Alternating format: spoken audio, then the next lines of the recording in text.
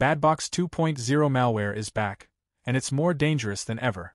The FBI has officially confirmed that over 1 million Android devices have already been infected. If you own a smart TV, streaming box, or tablet from unknown or Chinese brands, you could be at risk right now. First discovered in 2023 on a T95 Android TV box sold on Amazon, Badbox 2.0 has resurfaced despite international crackdowns.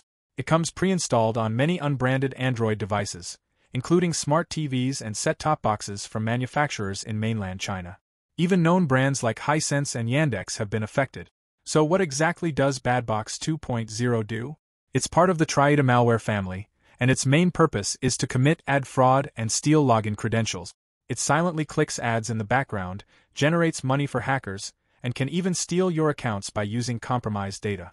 But it doesn't stop there. The malware routes its traffic through your device, masking its activity and making it harder to track. It can disable Google Play Protect, install fake app stores, and even offer unlimited free content, while spying on you. Cybersecurity experts say the malware spreads mostly through devices running outdated firmware and Android versions based on the Android Open Source Project, also called AOSP. These systems aren't certified by Google and don't offer proper security. Signs that your device may be infected include overheating, high CPU usage, slower performance, or strange apps appearing on your system. If your device settings suddenly change or unknown apps install themselves, Badbox could be the reason. Last year, German authorities disrupted the original Badbox botnet.